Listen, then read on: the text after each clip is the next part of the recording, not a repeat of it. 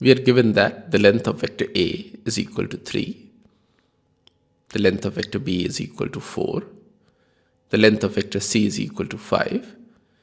Also, vector A is perpendicular to B plus C, therefore A dot B plus C is equal to 0. Similarly, B dot A plus C is equal to 0 and C dot A plus B is equal to 0. Now, the square of the absolute value of vector A plus B plus C can be written as the dot product of vector A plus B plus C with itself.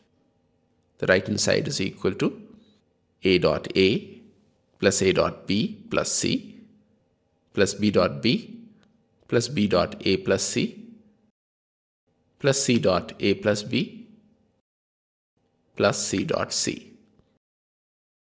This can be rearranged as the square of absolute value of vector A plus the square of absolute value of vector B plus the square of absolute value of vector C plus A dot B plus C plus B dot A plus C plus C dot A plus B. The first term is equal to 3 square or 9. The second term is equal to 4 square or 16. The third term is equal to 5 square or 25.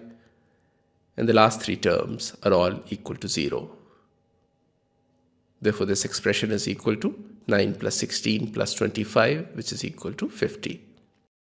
Taking the square root, the length of vector A plus B plus C is equal to the square root of 50 or 5 root 2, which is the required answer.